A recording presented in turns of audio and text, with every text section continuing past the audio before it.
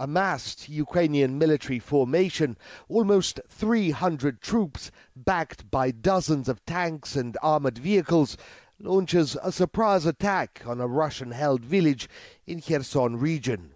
But the defenders were waiting.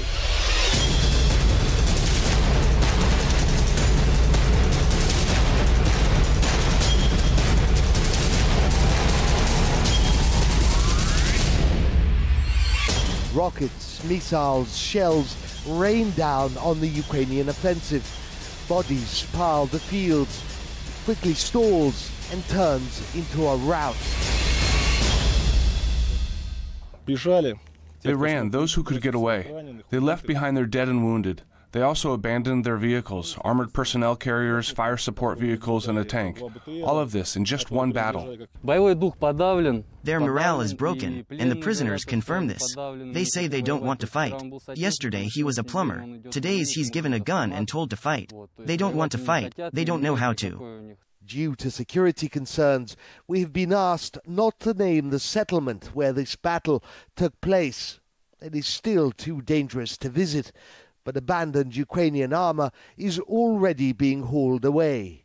There's a trophy vehicle, a Ukrainian BTR-3U, abandoned several days ago by Ukrainian soldiers who were driven to attack Russian positions, failed, and left behind all their belongings, vast amounts of ammunition, clothes, gear, weapons. But inside it is entirely intact. The thermal sights, night vision, everything's in working order. The vehicle can go under its own power. As for ammunition, well, they barely expended any. So quick was their retreat. In this one battle, which lasted just hours, Ukraine lost 17 tanks and armored vehicles. 120 Ukrainian soldiers and mercenaries were killed and left behind.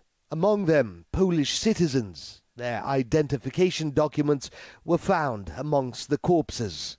Behind me, a BMP-2 vehicle, also a trophy vehicle, captured from Ukrainian troops as they retreated after another unsuccessful attack. Kherson province is rapidly turning into a graveyard for Ukrainian soldiers who were drafted and are now being driven to attack enforced, well-defended Russian positions, and they are being driven to attack. Most of the soldiers that have been captured here, that have surrendered and are now prisoners, say that they were civilians off to work in Lviv or in Kiev, where they were drafted and given a simple choice. Either their property and possessions are confiscated or they choose to serve.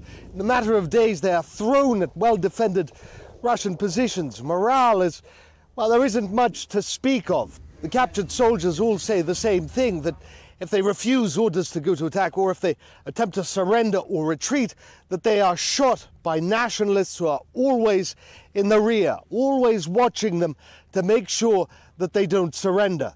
Despite these heavy losses, repeated along the Kherson front for 3 weeks, Kiev remains undeterred, throwing more men and material into the meat grinder in a desperate bid to secure a meaningful victory on this front. How many Ukrainian soldiers die for Kiev's victory here is seemingly irrelevant. Morad Gazdiev, RT, from Kherson region.